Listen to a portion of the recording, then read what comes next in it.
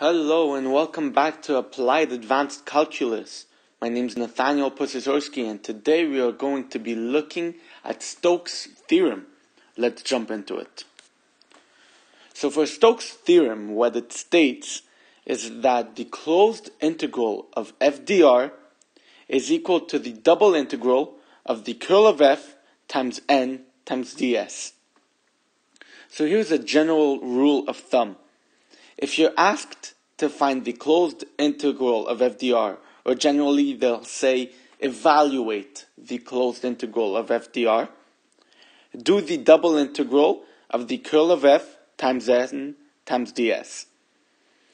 If you're asked to evaluate the double integral of curl of f times n times ds, well then simply do the closed integral of FDR.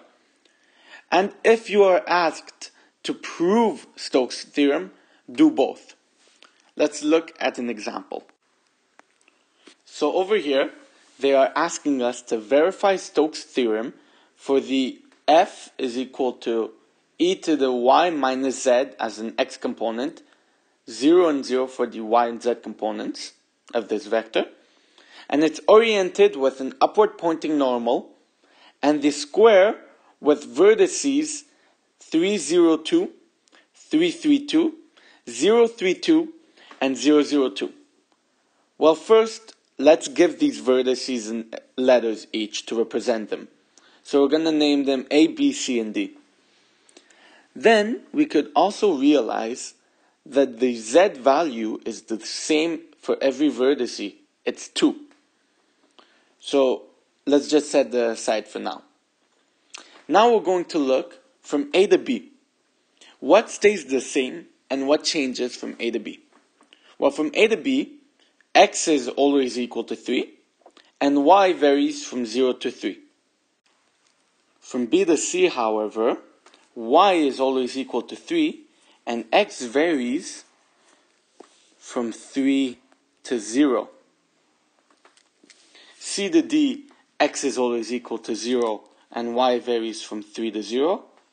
And D to A, y is equal to 0 and x varies from 0 to 3. Now, one important aspect to notice is that FDR is going to be the vector of f times a vector with dx, dy, dz as their x, y, z components. When you do the dot product of that, it gives us e with the exponent y minus z dx. Then, if we look at what we found for AB, BC, CD, and DA, we could realize that for AB and CD, their x values are constant, which means that the dx values are going to be equal to 0.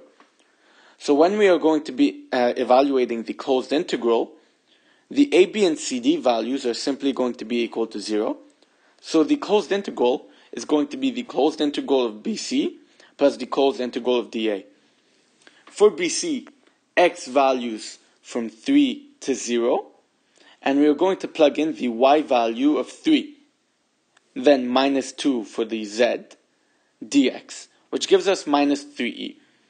You could simply do the same logic for dA, and you get 3e to the minus 2, and the closed integral is then going to be 3 times minus e plus e to the minus 2.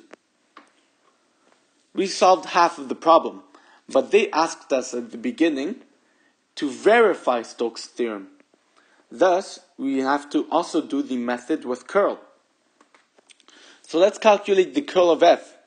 Over here we are going to plug in our z equals 2 value, and we are going to calculate the curl, which gives us a vector of 0, 0, and minus e with the exponent y minus 2. Now, we know that z is equal to 2, and we know that z is also known as fxy. Based on that, we could calculate ds, which is normally square root of 1 plus df over dx squared plus df over dy squared. In this case, df over dx and df over dy are simply going to be equal to 0, so our ds is going to be 1 dA. Then, we know that if we move the 2 to the left side, we could find fxyz is equal to z minus 2. If we then do the gradient of this, we could find our n to be 0, 0, and 1. And we're almost done. Now all we have left to do is do the double integral of our curl f times n times ds. For our dA, we are going to plug in dx dy, and we know that our x values and our y values vary from 0 to 3. We could then calculate this double integral, and it gives us 3 times minus e plus e to the minus 2. Since our answer is the same as the answer we got on top, we just verified Stokes' theorem. So I hope this was helpful in better understanding Stokes' theorem. If it was, please make sure to leave a like and subscribe, and I'll see you in the next video. Thank you.